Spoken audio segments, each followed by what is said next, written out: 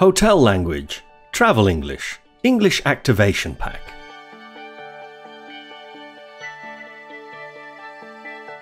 Hotel English. Content of this English activation pack. In this English activation pack, we'll be looking at the language you need when staying or even working in a hotel in an English-speaking country. If you travel abroad, you probably stay in hotels. To have a successful stay, you need to know how to reserve a room at the hotel, how to check in and how to check out, and how to deal with any problems you may have while at the hotel.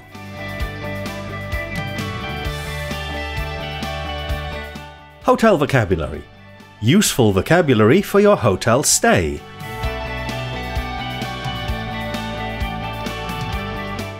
Reception. Things you find at reception. The hotel reception is normally inside the main entrance to the hotel. Reception is also known as the front desk. The receptionist will be at the front desk to greet you as you arrive. The large area in front of the reception is known as the lobby and is the area where guests can meet up. You check in at the reception desk when you arrive at the hotel, and you check out when you finish your stay.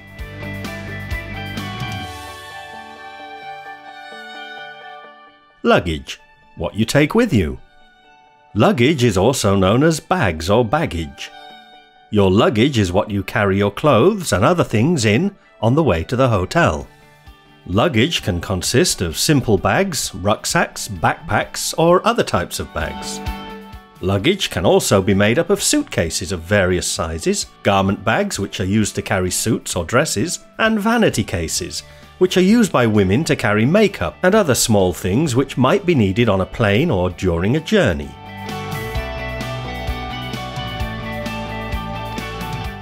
Accommodation.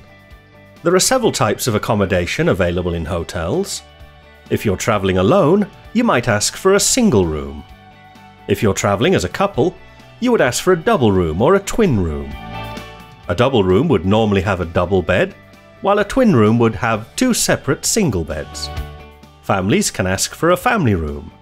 A family room will have beds for both the parents and the children.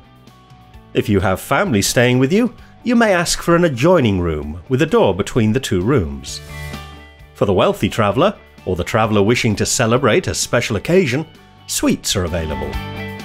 A hotel suite comprises a set of rooms, including a bedroom, sitting room, an ensuite bathroom, and maybe even a kitchen. Most hotels offer a choice of smoking or non-smoking rooms.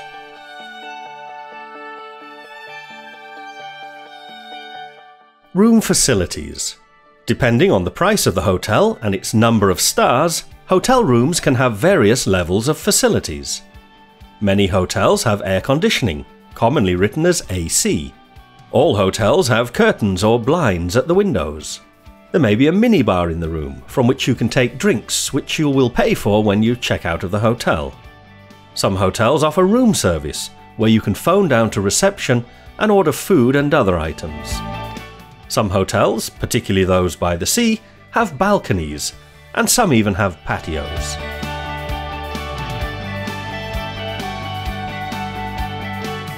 Bedding. The beds in your hotel room should have clean bedding.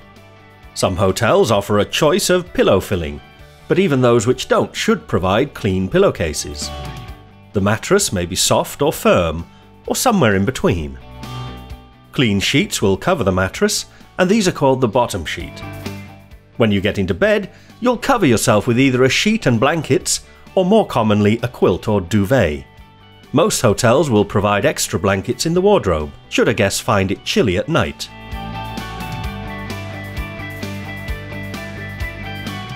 Beds. Every hotel room has at least one bed. After all, it's a bed you're looking for when you book into a hotel. Beds, however, come in a great many shapes and sizes. A bed for one person is a single bed. A bed for two people is a double bed. Double beds are the standard size bed for two people, but larger beds are available in queen-size beds and the larger king-size beds. If you have a baby with you in the hotel, you might ask for a cot. A third person sharing a double room or a twin room may have to make do with a sofa bed.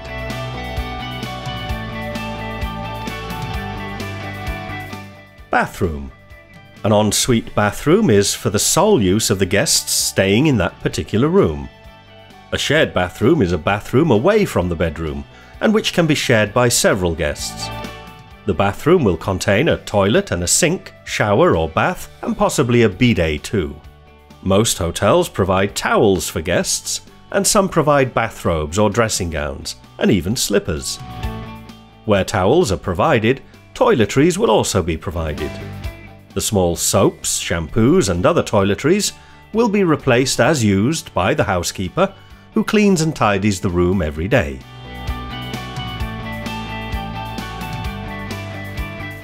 Security. Keys and safes. Many hotel keys these days are electronic cards, which also serve to authorize electricity use when guests are in the room. If you have money, jewelry, or other items you wish to protect, you can place them into a safety deposit box or safe. Safes are often found in hotel rooms and can be free of use or may require a key which you can obtain from reception. If the rooms do not have individual safety deposit boxes, it may be possible to use the hotel safe at reception.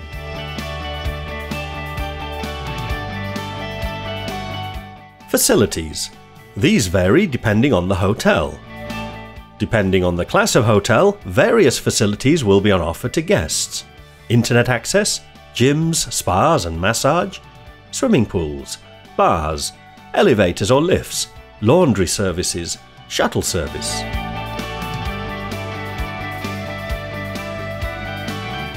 Reservations. Conversation simulation.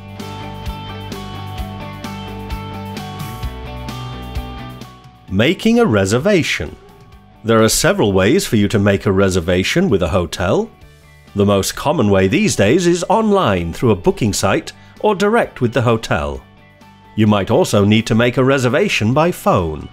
This conversation simulation will take you through a typical conversation to book a room over the phone or in person.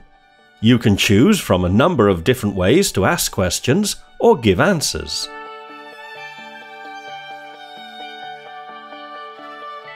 Check-in. Conversation simulation.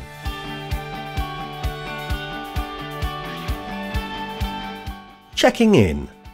When you arrive at your hotel, you will check in at reception. This conversation simulation will take you through a typical conversation to check in at the hotel. You can choose from a number of different ways to ask questions or give answers.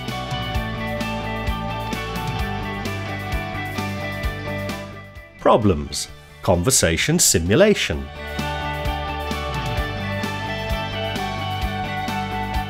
Check-in problems. Things do not always go smoothly, so it's important to learn some language to help you deal with any problems you may encounter. This conversation simulation will take you through a typical conversation to deal with some typical problems you might have checking into your hotel. You can choose from a number of different ways to ask questions or give answers.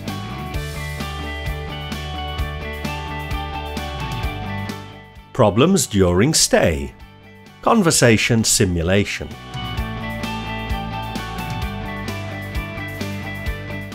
Problems during stay. You might sometimes encounter small problems during your stay. It's important to have some useful language to help you deal with these problems effectively and without seeming rude or aggressive. This conversation simulation will take you through a typical conversation to deal with some typical problems you might have during your stay at the hotel. You can choose from a number of different ways to ask questions or give answers.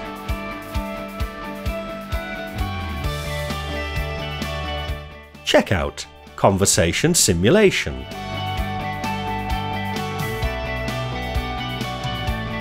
Checking out. You've enjoyed your stay in the hotel, and now it's time to leave.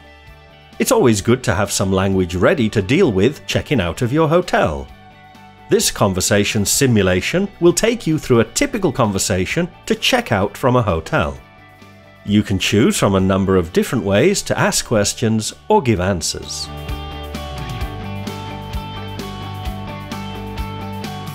Activation glossary.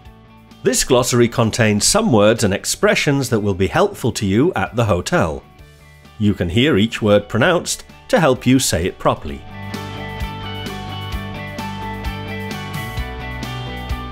Activation Pack. What you've watched in this video English lesson is the theory part of the English Activation Pack. This way of learning is passive. A more effective way to learn is through active learning. The English Activation Pack at British.com gives you the tools to activate your English learning. To get access to the conversation simulations and other activation material, buy the English Activation Pack for the price you want to pay today.